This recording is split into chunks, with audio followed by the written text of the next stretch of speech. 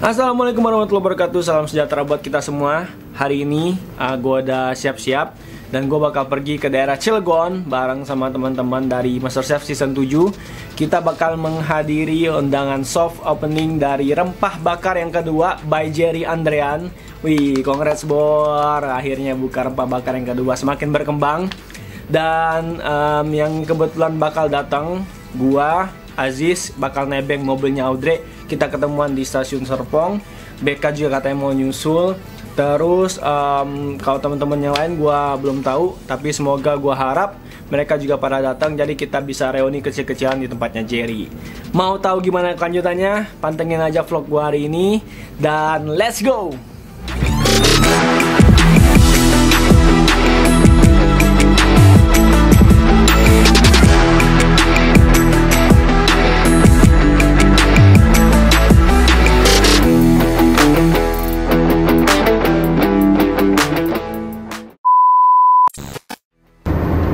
Mau kemana kita?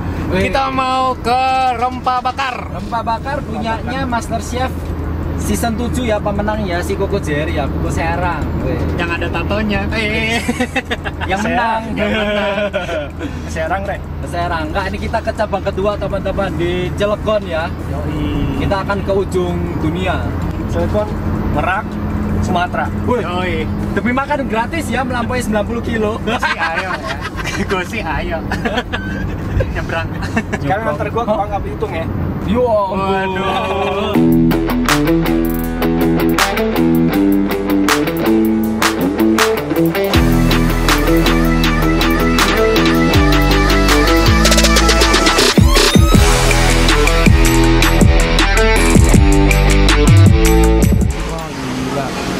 Rame banget, Cuk. woi, kita udah sampai nih di Rempah Bakar teman-teman. Wah, rame sekali nih. Rame banget. Rame banget. Tuh, ada Papa Jerry teman-teman. Om. Hei. Hai, Om. Om. Apa kabar, Om? Nah, ini sekarang kita ngapain terus? Makan. Jerry.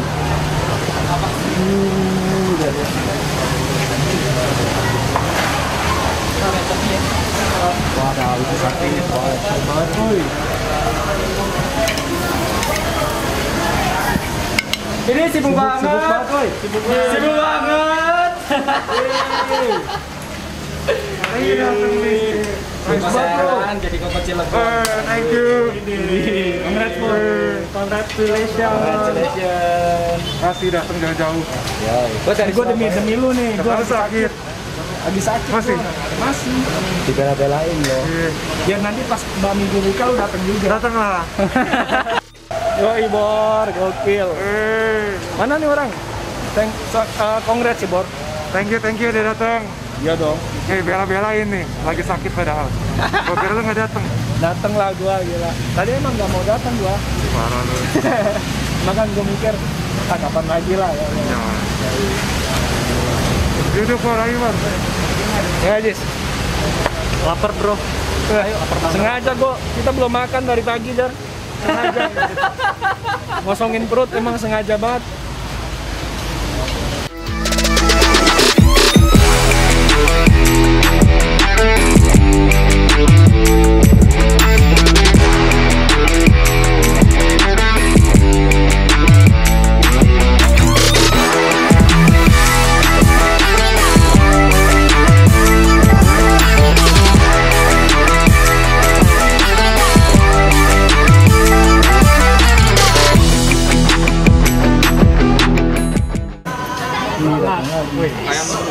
Ya, sorry. Nah, ini punya Faiz. Kita gua datang. Panas nih? Ini punya Faiz. Nah, terima kasih. Siapa deh, gua ngamerain lu yang megang.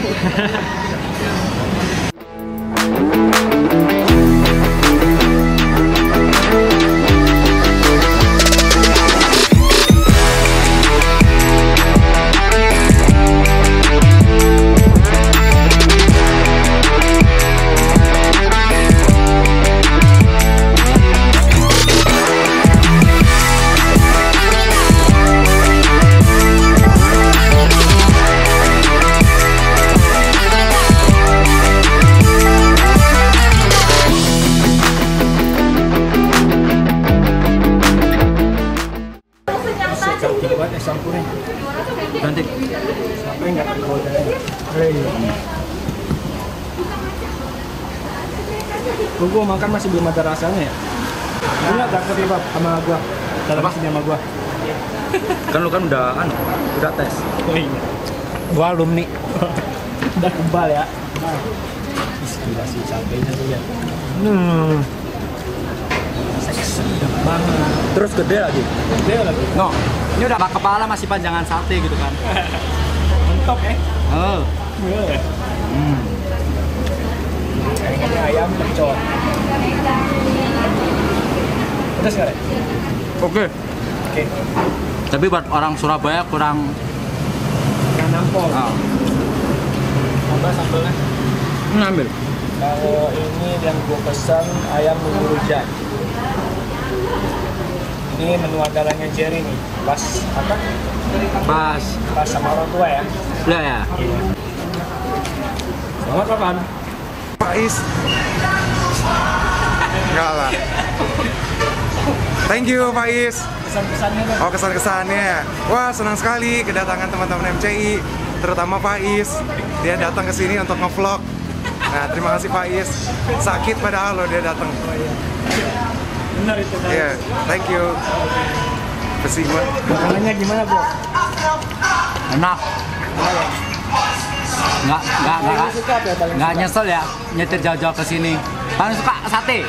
Sate. Sate enak, sumpah. Sama sih. Gua paling suka apa tuh tadi yang daging Sapi. ya itu. Sapi cobek apalah gitu kan. Iya. Udah nggak tahu namanya, yang penting enak. 2,000 years later. Ada yang datang. Bisa pulang nggak males. Sama siapa lu? Sama popok. Oh. Hai, ramai banget. Telat lu tadi yang yang itu jangan rekam. Yang itu jangan rekam. Yang itu jangan rekam. Apa kan, Mek? Aman nggak, Pek? Aman nggak? Makan. Enggak apa rumah sendiri. Yoi, udah kenyang. Makanannya enak parah. Dan kita baru kedatangan teman satu lagi si Eka bareng pasangannya. Terus sukses terus lah buat Jerry. Keren nih, udah bisa bikin apa? Rempah bakar yang kedua ya. Ya. Di Cilegon, Serang Cilegon. Wah, lu puasain deh tuh. Habis ini bikin yang lain deh, Jer. Apa ya namanya? Rempah rebus, rempah goreng. Kayak segala hal yang rempah-rempah lu bikin dah. Biar ada trademark yang nama lu. Jerry di rempah. Ada. Rempah Jerry nomor 1. Yoi.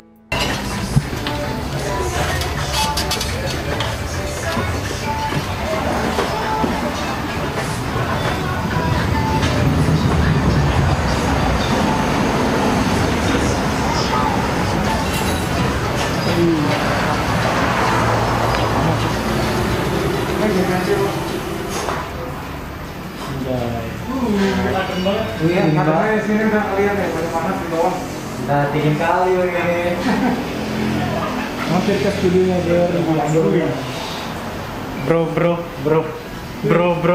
Mengkilap. Itu apa? Sampingan sama ini. Wah, bisa. Oh, satu sisi ya. Oh, jadi ini fungsi kamu biar bisa melihat. Oh iya, fungsi gitu ya? Iya. Ini kan dari cahaya. Oh iya, dari dalam kelihatan ya? Nggak keluar satu sisi soalnya. Teman kelihatan. Oh iya, pasti lebih terang bakal kelihatan. Oh iya. Oh, berarti mereka kelihatan kalau kita ngeliat. Iya loh, beda banget lah baca di rekam ya. Wah, masih ada aci fried chicken nih. Oh iya, itu. Berapa hari? Udah musim kopi. Dari kemarin gitu. Aduh, Bor. Buset, Bor. Ini apa, Bor? Ngapain? Ini apa, Bor? Storage. Ini udah berapa hari ini? Kamar. Di pose deh, nomor gue di situ. Oh, kamar dulu di sini. Biasa masak udah bersih-bersih. Tidur di sini. Emang masak paling malas bersih-bersih. Atas kayak gudang-gudang itu. Lagi di taman. Itu apa, Bor? Gudang-gudang itu. Oh. Ya ada. Iya, ada banget sini adem. Kompor. Iya. Berarti ini yang dari kosan lu dulu pindahan sini semua, Borak? Iya cuy, ya waktu. Ini nggak baik-baik ya? Kadang baik-baik lah, udah di ini mainin ini aja tuh gitu diapain. soalnya syutingnya agak pagi. Bisnis smoothing lah, itu turun. Ini konten kreator yang bener begini ya. Ada jadwalnya gitu loh. Soft opening, grand opening, widih. Tertata ya. Enggak, ini pada kesini kayaknya gue kudu beres-beres nih. Biasa mah kotor. Bor, ini apa Bor? Oh, baru tahu. Surprise gitu loh. Coba ya. Surprise. Ih, masih ada Bor di lantai 3 Bor? Oh, masih ada lantai 3-nya. Tapi kayak buat orang sih, buat jemuran gitu. Oh. Ini enaknya adem nih. Mbak. Makasih Mbak ya. Mbak, kerja udah lama Mbak Jerry. Terima kasih. Kalau pakai masker ntar dia main kaki. Ntar yang Bor. thank you. Makasih banyak Pak Is. Pulang ntar. Balik. Katanya mau nginep di pinggir situ. Makasih Jerry. Thank you Cino. Oke, sukses terus ya. Amin. Makasih Cino.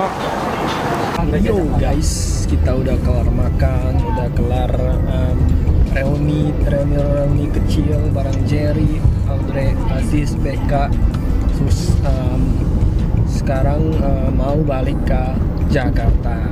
Jadi ya kira-kira tadi dari siang sampai sore kita cuma makan doang sama cerita-cerita dikit, nikmatin makanannya Rempah Bakar yang kedua di Cilegon.